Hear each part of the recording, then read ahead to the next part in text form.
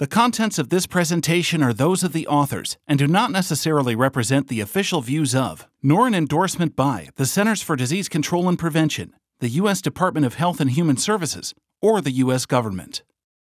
Welcome, public health professionals and others.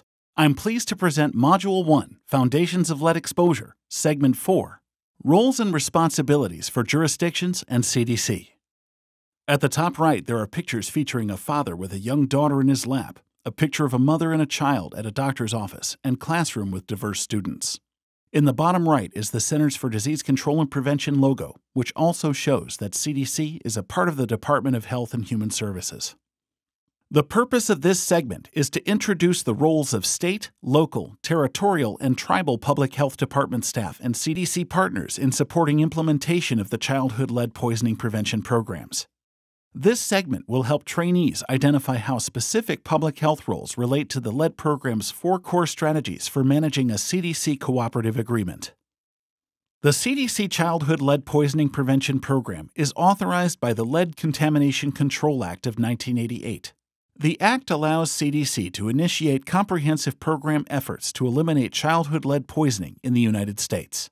A picture showing the United States Congress logo. This Act also authorizes CDC to help state and local agencies develop comprehensive childhood lead poisoning prevention programs, also known as CLPPs. The purpose of these programs is to identify and monitor children at increased risk for lead exposure through enhancing blood lead screening efforts, ensure referral for medical and environmental intervention for lead-exposed children, and provide education about childhood lead poisoning prevention. The 3 goals of the CDC's Childhood Lead Poisoning Prevention Program include: Number 1, reducing blood lead in children at or above CDC's current reference value of 3.5 micrograms per deciliter, and reducing risks among disproportionately affected populations. Number 2, supporting the objectives of the Federal Action Plan to reduce childhood lead exposures and associated health impacts. And Number 3, supporting the Healthy People's 2030 goal of reducing blood lead levels in children ages 1 through 5. The target population of CDC's childhood lead poisoning prevention programs is children less than 6 years of age, or 72 months. There's a specific focus on the following children: less than 3 years of age, children living in homes built before 1978, those living in housing with known or suspected lead hazards, children living near hazardous waste sites or industrial emissions containing lead, children who are non-Hispanic Black, children who are recent immigrants, particularly refugees, children eligible or enrolled in Medicaid, and children receiving services from WIC, which is the Special Supplemental Nutrition Program for women, infants, and children. The 4 program strategies for developing a lead prevention program include: Strategy 1, coordinating screening and testing plans. Strategy 2, implementing effective blood lead surveillance systems. Strategy 3, developing policies, partnerships, and interventions that ensure a comprehensive system exists for the identification, referral, and follow-up of children exposed to lead. And Strategy 4, ensuring primary prevention of childhood lead poisoning through the development of targeted population-based policy interventions with a focus on community-based approaches for lead hazard elimination. Over the next few slides, I'll detail roles and activities for Strategy 1, testing and reporting. Recipients funded for childhood lead poisoning prevention programs are required to test children for lead and report the results to CDC. A number of steps are included in this process. First, recipients are required to develop and sustain a statewide lead advisory committee. Second, recipients should develop or update and then implement a statewide screening plan based on local data. Third, recipients should increase awareness of state blood lead testing recommendations and reporting requirements among pediatric healthcare providers and clinical laboratories. And fourth, recipients should enhance secondary prevention of childhood lead poisoning through ensuring blood lead testing and reporting, improving linkages to recommended services, and enhancing blood lead surveillance. The establishment of an advisory committee is a critical component of an exemplary lead poisoning prevention program. This entails establishing and maintaining community partnerships, establishing and maintaining partnerships with medical providers, hosting and providing oversight for the State Lead Advisory Committee, setting a meeting schedule, developing a strategic plan and priorities for lead prevention in the community, and establishing roles for committee members. In the next few slides, I will detail roles and activities for Strategy 2, enhancing blood-lead surveillance.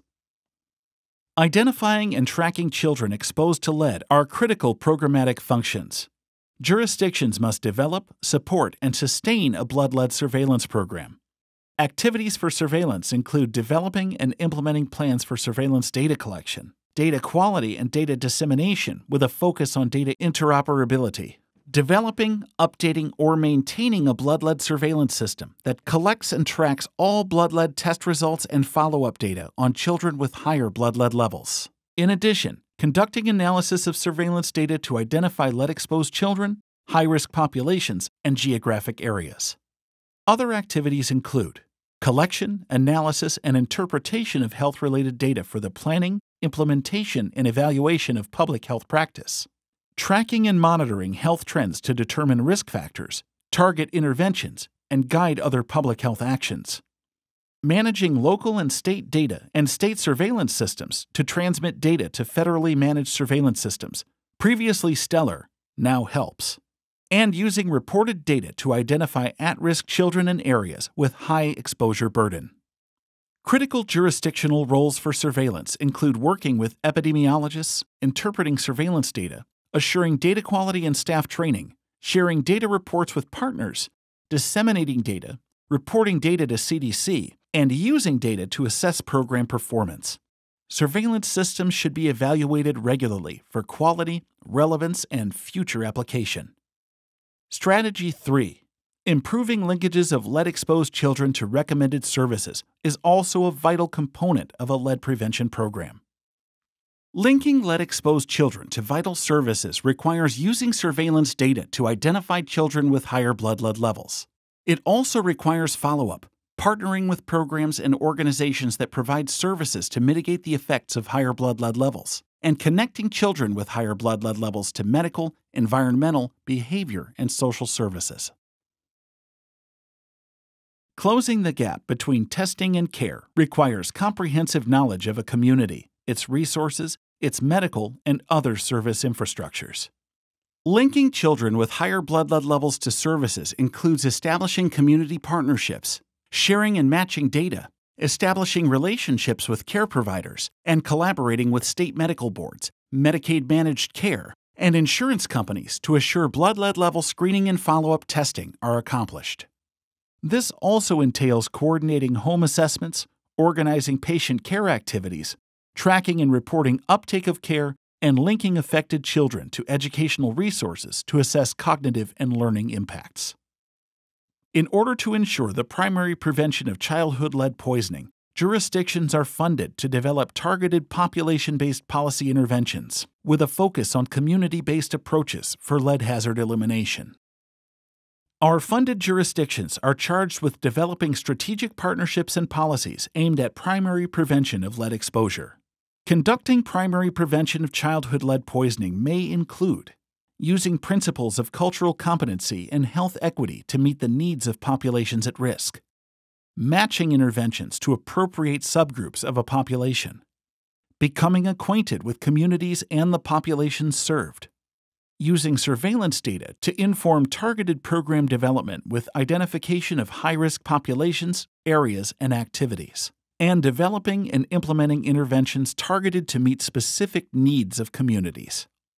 Steps for developing a targeted population-based intervention include tracking, using surveillance and other data sources to target populations at risk, pinpoint social determinants using other sources of data to characterize populations at risk such as income, education, and low-wage high-risk occupations, identifying at-risk groups in your jurisdiction, developing plans to provide primary prevention in populations most at risk, and establishing and maintaining a wide range of community partners. These partners can be governmental and nonprofit organizations, WIC, Medicaid, housing agencies, community organizations, or other entities. A childhood lead poisoning prevention program's expected outcomes should include improving blood lead testing and reporting rates for children less than 6 years of age at risk of lead exposure, improving the use of surveillance systems to capture missing data on children's sociodemographic information and follow-up information, improving the rates of children less than 6 years of age with blood lead levels greater than or equal to CDC's blood lead reference value who are linked to recommended services, and decreasing disparities in blood lead levels by race, ethnicity, and socioeconomic status.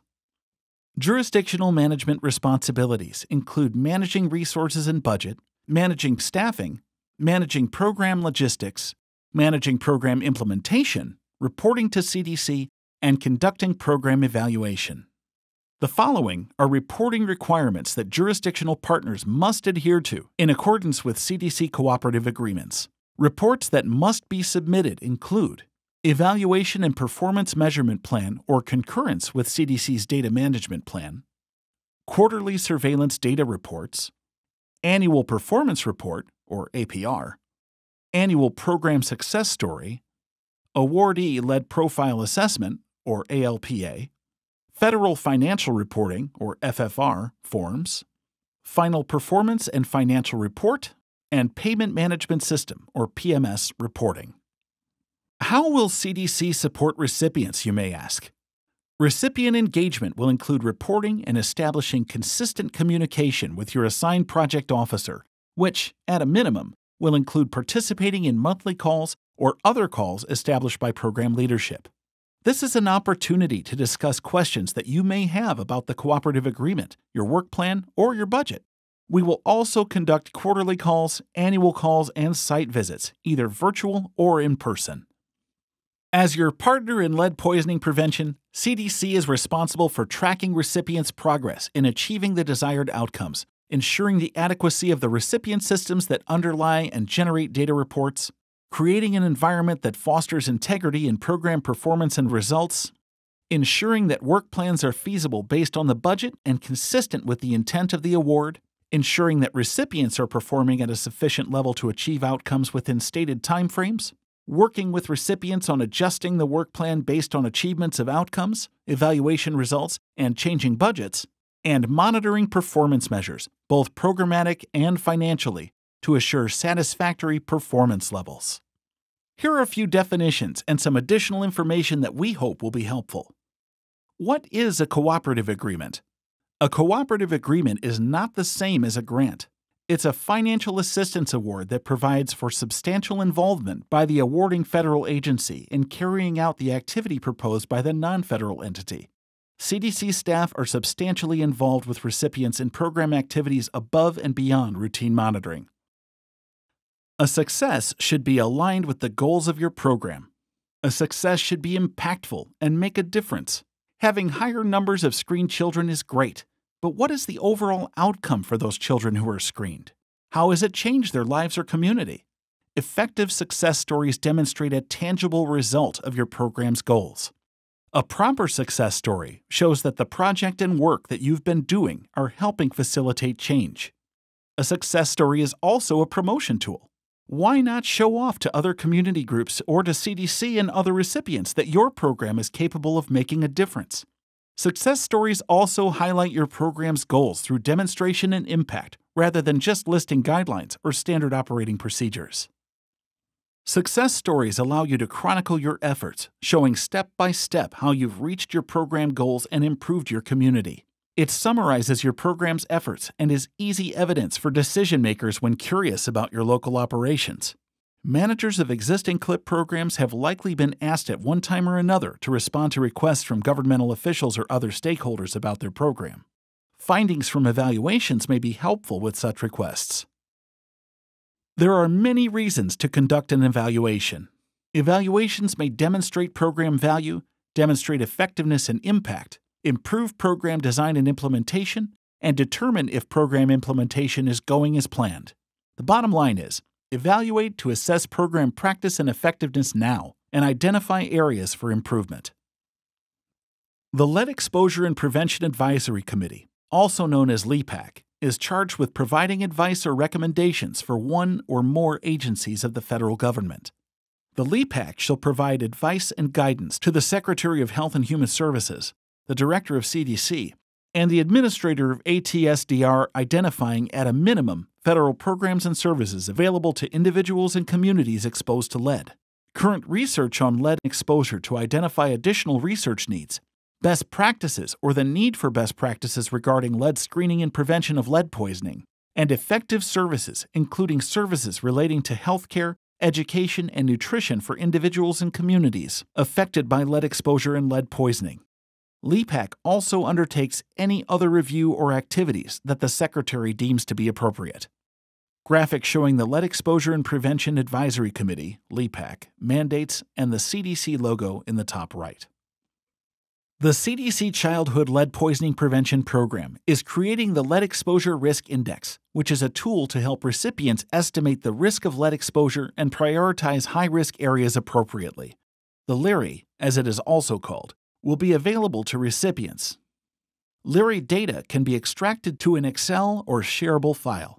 This resource is currently in development.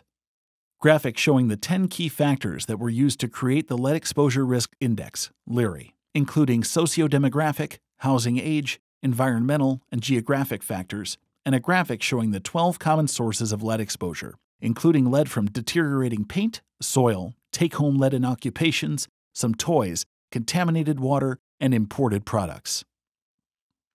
How can CDC CLPPP assist you?